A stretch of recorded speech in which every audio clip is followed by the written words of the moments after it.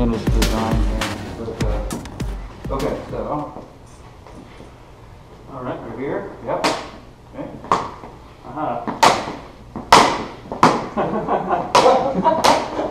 That is ridiculous. That is crazy. Yep.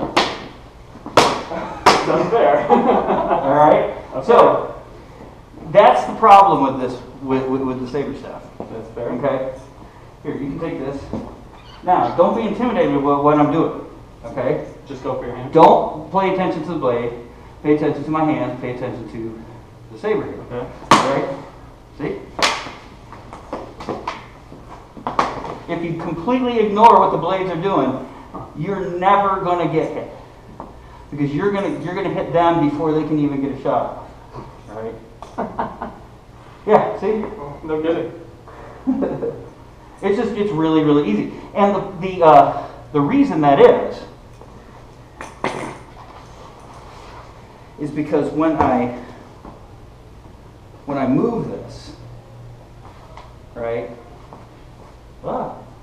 It's better when the lights are on me. Okay, so when I move it like this, notice that there is a space left. Mm-hmm. Right? The blades, when do the blades cross my hands in this section? Yeah. Right here. here. Right in the center. Anywhere else in that range of motion, it's essentially like I'm just holding them out in front. Right. And and your hands, you don't have the up and down motion like you would. Right. Like if this was a real stick, I could come out like this and start using its length, all that. But I don't actually have the length. Or even like with that, most of your motion is here. Like with a double blade, it always feels like most of your motion is here. Whereas this, you can. Right. Exactly. So I can't.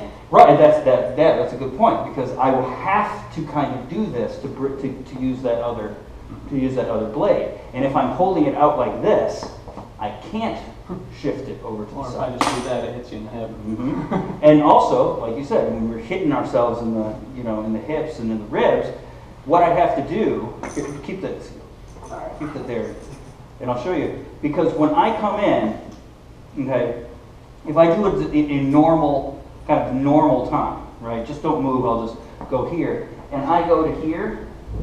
Notice that I am touching myself before I can get to you. Mm-hmm. So in order to actually hit you with a lateral strike like this, I have to go over here like this, and I have to push out this, and then yes, you see that? All you do is boom, go right for the hands, Mm-hmm. right?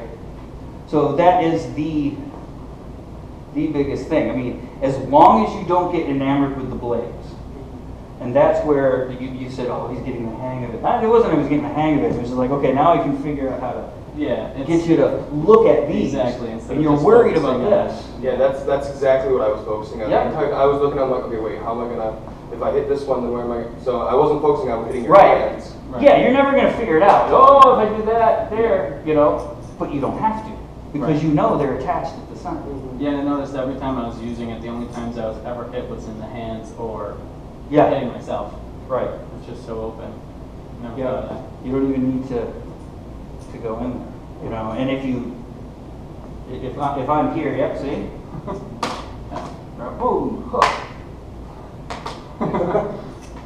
Yeah, there's. And look at where you connect. My blade isn't anywhere near you. Right. Whereas with the. Now I could come down here like this, Yeah. but yeah, exactly. What does that give me? Like Right. that's actually like with this going like this, you can't do that with that because Right. there's. Right. Now, what I would have to do to get in is I would have to get in here, right? Right. But as you can see, since there is no guard on here, I can't do anything with your blade. Right. I could maybe push it over to here, but you're going to come right out of it because it's shorter. Right. Right? I'm not going to get as much leverage. Right. And I can't move it all the way around. All you have to do is push it over. Yeah. Oh, I got myself. So yeah, I mean, the only way this would be viable is if you could literally turn off, and they would disappear, Right. the blades on either side, so that I could hold it like this, Yeah, and get the full range of motion Yeah, as you right. do with the single. Exactly. So that's It looks cool. yeah, no, it's good for that, and it's a good exercise tool. Okay, because what this does, what this is really useful for, is since it has this second blade, it's better when you're practicing because you have to keep track of it. So like we have a sheet show, you can do the sheet show live, the Saberstaff. We've got videos of it up there. And the whole point is, you see, as I'm coming around, this helps me get my strikes going because I have those blades follow each other, Right. right? This one kind of tells me that this is right, Right. right? And then I'm going out like that. I bring it over here. Boom. And then you're going down like this. Now you have to maneuver a little bit weirder because of this. But the act of keeping your attention on it, you know, as I'm going through here. Allows you to think about the forms more. Right, exactly. And as far as like we were talking about the shoulder, you know, orbits and all that kind of thing for the shoulder mobility and stuff like this, this is a great thing to use as a tool, because this, when I'm doing just a stick twirl like this, right, this is essentially the grand procession, the OB amming, the behind the back, that whole thing. All I do is just take one arm off it, and you see, that's what it is. Mm-hmm. So that becomes this. Right. Right.